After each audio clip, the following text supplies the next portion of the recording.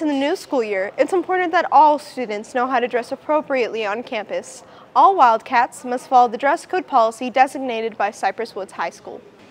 Let's review each part of the policy. Badges are an important safety feature for all CFISD schools. All Wildcats will be required to keep their badge around their neck at all times, not in your pockets and not on your backpack. Students who do not have their badges will be required to get a temporary badge from the assistant principal's office. Temporary badges must be worn either on the left or right side of the upper chest area. Headwear such as hats, hoodies, beanies, do-rags, and/or bonnets are strictly prohibited and not allowed to be worn on campus.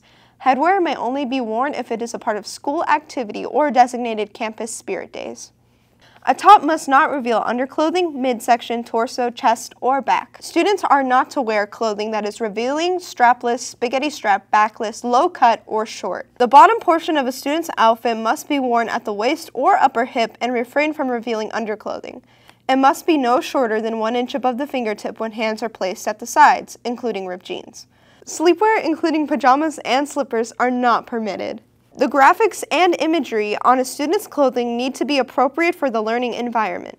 This means students should have no references to drugs, alcohol, weapons, or sexual connotations on a student's clothing. Students choosing not to follow the policy will receive immediate consequences as outlined in the CFISD Student Code of Conduct. The administration and staff are working hard to provide a positive and effective learning environment. Thank you for going the extra degree and keeping our school safe and productive. We are 212.